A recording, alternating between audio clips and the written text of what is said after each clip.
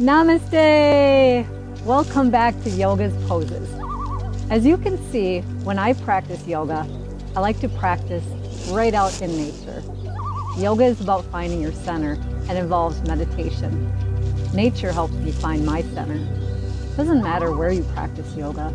If you find you want to practice yoga in a studio, that's great.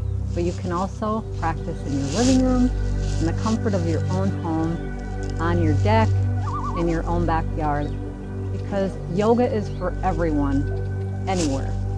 In the last video, we learned about the locust. Now, while the energy is still flowing, let's learn about the bow. Today, I feel blessed as we share space with the Loon family. A mama and about 10 babies are floating on by. They're so beautiful, and I feel graced by their presence. Now for the bow pose. We want to start by lying face down.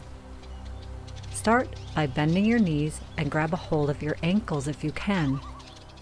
This pose is called the bow because it looks like an archer's bow, the torso and the legs representing the body of the bow and the arms as the string. Arch into the bow by pulling on the ankles. While you push the feet out and up, this will arch the back, just like a bow. Remember to keep breathing deeply and hold for 3 breaths if you can, then lower down your head. Please do not force this, but do what you can and keep practicing.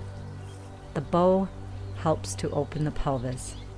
If you can, stretch a bit further and rock your body to receive the full benefits of this pose.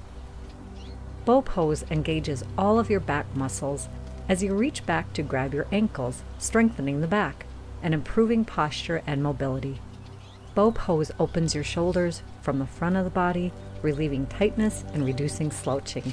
And with many yoga poses, it can improve your posture. Today I feel blessed as we share this space with the Loon family. Thank you, Loon family.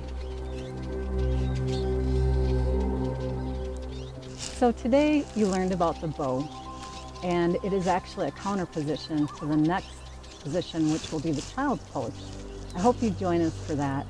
And until next time, remember, yoga, it's about you.